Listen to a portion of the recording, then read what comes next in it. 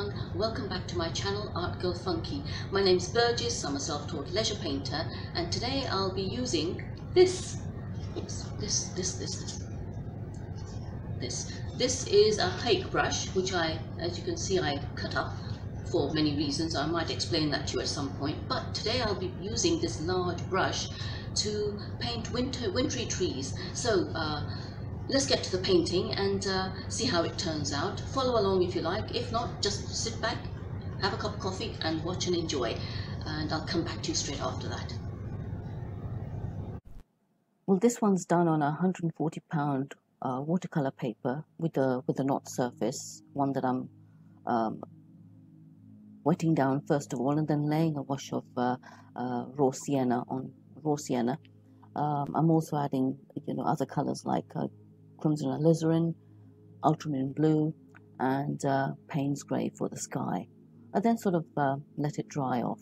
So the brush I'm using is a Hake brush, which is a really hard brush to use actually, especially if you're a beginner. Now, if you this is actually my, I would say, 15th attempt at a painting using this brush. If you look at my introductory video, now this one I'm adding the distant trees here using burnt sienna. I love burnt sienna, actually. It's a lovely color, and I'm just adding that with the tip of the brush.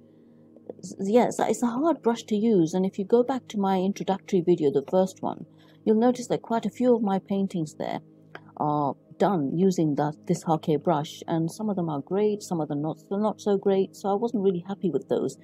So now I'm adding some branches and things in those distant trees using what looks like a rigger brush, but it wasn't a rigger brush when I got it. It was actually a round brush, a cheap brand that I cut up, and I might actually explain to you how I did that. It's fairly simple. I mean, I do have other good quality rigger brushes, but I'm a little bit nervous to bring them out actually. The reason being that I'm not painting at home, and I have been known to drop things and leave things behind. And at one time I came back to the room where I was painting, and one of my brushes was lying on the floor. Luckily nobody picked it up, so I'm a little bit nervous to bring out my good quality stuff outside actually, because since I'm not painting at home.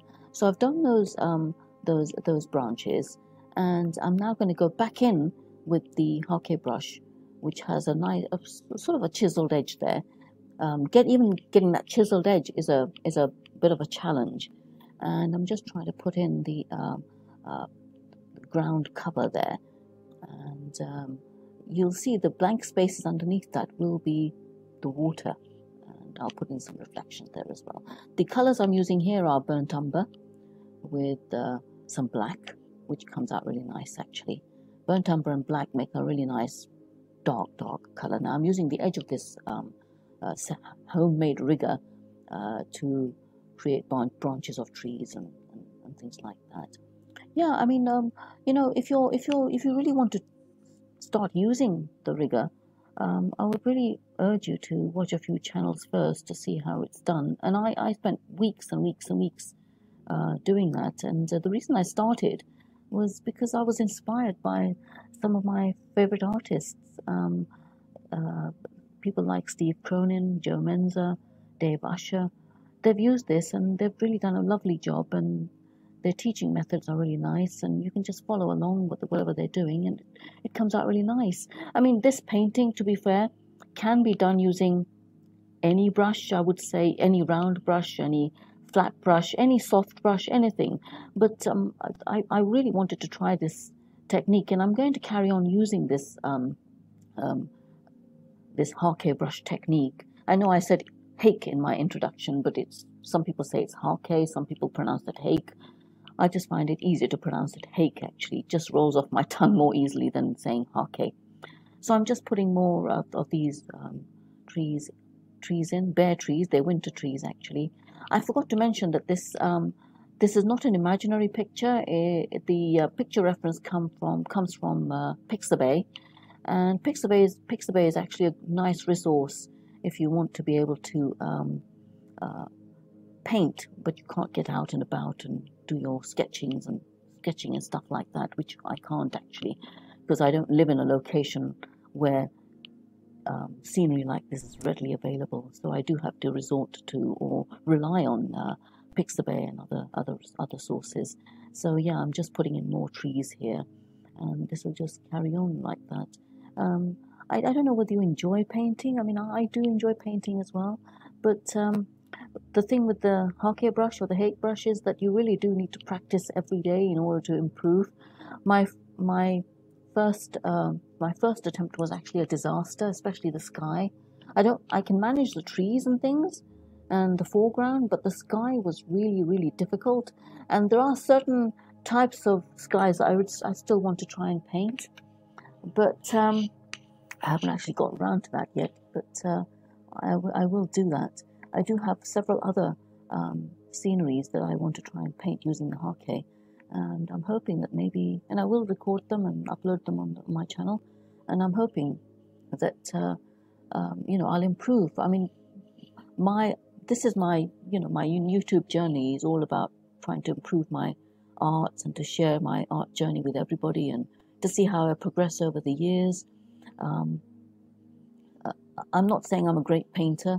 I mean, I make mistakes just like most people. I mean, I'm not great at color mixing, and sometimes my brush strokes go funny, and it's just a question of learning. And if you're a beginner looking at this, then don't worry, you can do it, but you need to practice every day. I'm now putting the reflections in.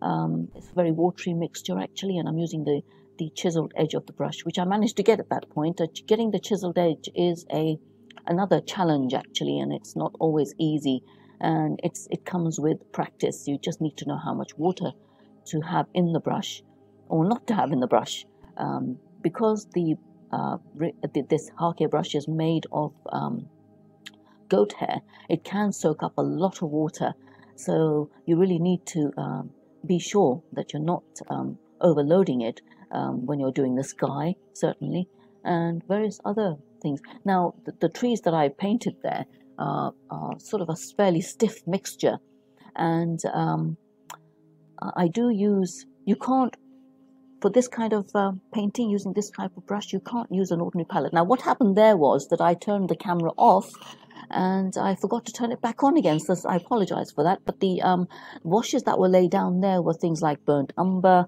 burnt sienna, ultramarine blue, a yellow ochre, and while it's a fairly stiff mixture, and then I scraped the stones out with the side of a card, a plastic card. I like using the store cards because they have the right flexibility. Now, once I've done that, I'm putting in a bit more shadows in between the rocks just to give them a bit of form. But the stiff mixture that you lay down before you start scraping has to be fairly stiff, but not so stiff that it doesn't move. If it's watery, when you scrape, the water, the paint will start running back on itself, and you won't get this clear stony effect. If it's too stiff, it'll just sink into the paper, and you won't actually get rock formations at all. Now, on the right here, I'm adding some extra branches and things just to give it some. I don't know. I think I shouldn't have done that.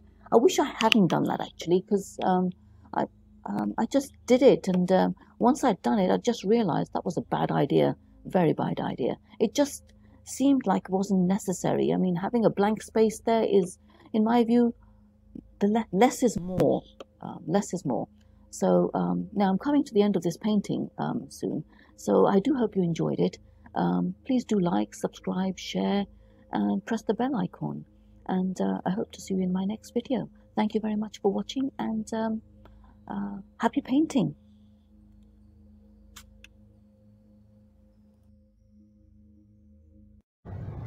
Well, that was my wintry tree painting. What did you think?